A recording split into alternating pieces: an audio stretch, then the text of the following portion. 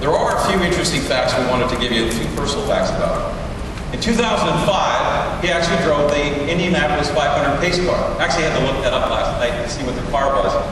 It's 2005, red and silver Chevy Vet. Really cool car. It's convertible. It's a really nice car.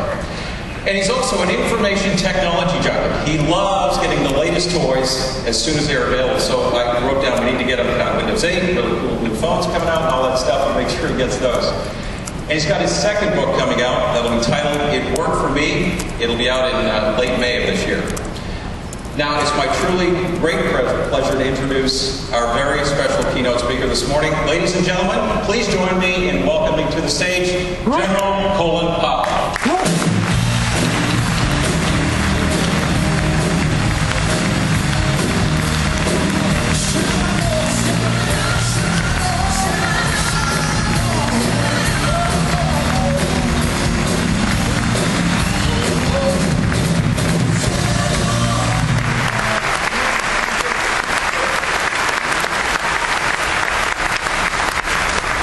Thank you so very much, ladies and gentlemen, for that warm welcome. It's a great pleasure for me to be with you here in Houston at your Convergence conference. And as you learn the miracles of Microsoft Dynamics, it's terrific to be a part of this. You might be asking the question, however, why they bring him here? What's he know about computers? What's he know about all this stuff? I know a lot. In fact, I am a graduate of George Washington University. I have a Master of Business Administration in data processing. Now let me tell you how it came about.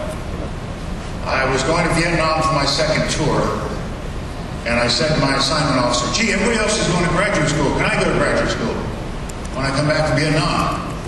And he said, well, if you come back from Vietnam. We're not sure about it, because have you looked at your undergraduate records lately?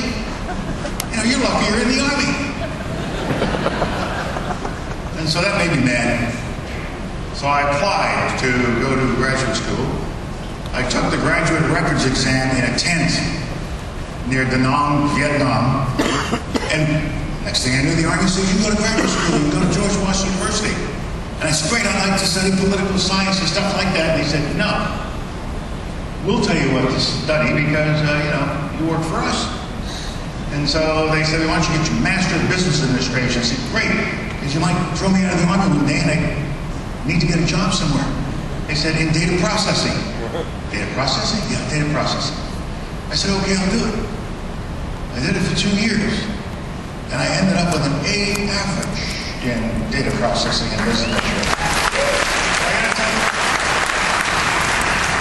I'm a little dated.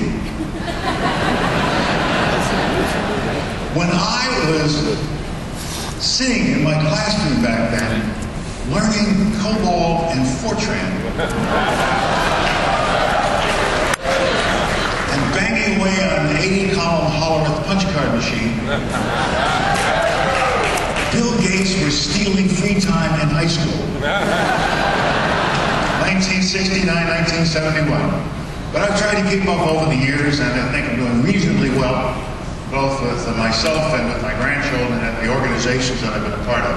Because, you know, it was the Army that really got all of this started. The military really got all this started. We invented the internet. We invented some of the big... Well,